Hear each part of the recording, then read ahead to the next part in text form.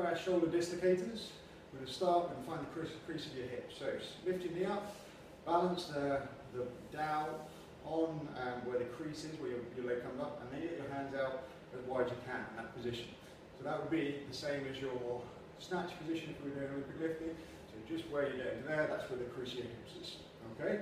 So we're going to hold the dowel in our snatch grip, and all we're going to do is squeeze our glutes, come round, all the way around, and then come back in. Then from the side, we're in snatch grip, round, all the way through, come back in. Okay? Round, come back in. Now to start off with, you might find you get stuck here, it feels like your arms are going to bend. If your arms bend, stop at that position, and then come down. Most important thing, you're keeping your arms straight, externally rotating those shoulders, come all the way around, all the way back, or to your range of motion. Over time, you'll get past it if you work at the dislocators.